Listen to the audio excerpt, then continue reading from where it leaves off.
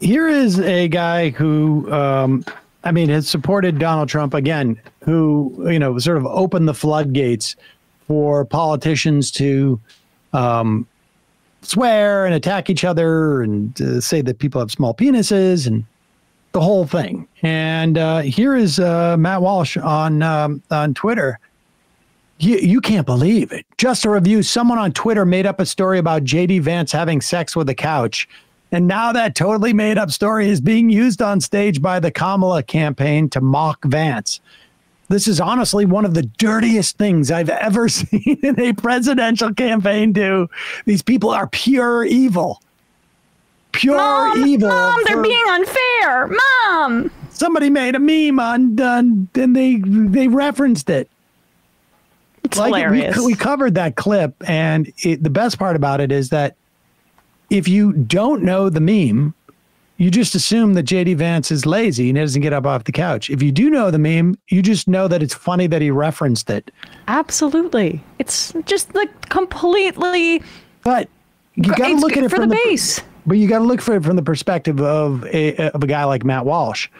Matt Walsh is intimately interested in the question as to whether J.D. Vance actually copulated with a couch or did not copulate with a couch. The amount of time that Matt Walsh has spent contemplating who has copulated with whom, under what circumstances, what is their age difference? Is it really that big of a deal? He said at times, like, weren't we supposed to have this type of relationship? All of these questions from Matt Walsh are so central to him that the idea that someone would imply jokingly that J.D. Vance copulated with a couch is to him pure evil. It's such a reflection on his sort of worldview. Like, who you copulate with for him is the most important thing that one could articulate in the context of society. They're honestly showing open disrespect for him as a genital cop. Right? The guy that's always obsessed with people's genitals. It's very when you're asserting that genitals have been somewhere where they haven't been, how can he have a scientific determination on like what genitals everybody has? Malcolm? Yeah, as chief transvestigator at the Daily Wire.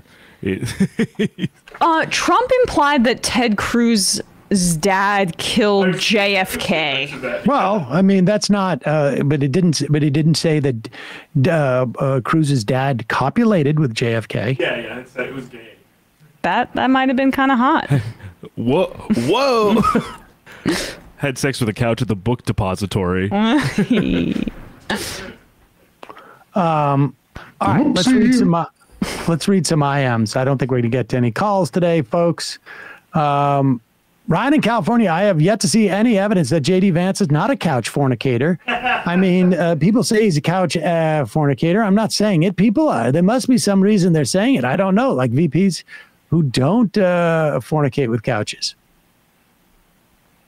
My brain hurts. Do we know the age of the couch? That is a reference, of course, to Matt Walsh's interest in litigating age of consent laws. How do you measure couch age of consent? Is it like in dog years or something like that? I don't know. I'm not familiar with the couch dynamics, but only Sam's. Hi, Mr. Seder. Would you like to be the first model on my website? Thanks in advance. What? I don't get that one. Only Sam's is the I am her name. Number 13, if y'all don't think Texas will burn down the union before allowing a Democrat to win statewide race, I don't know what to tell you.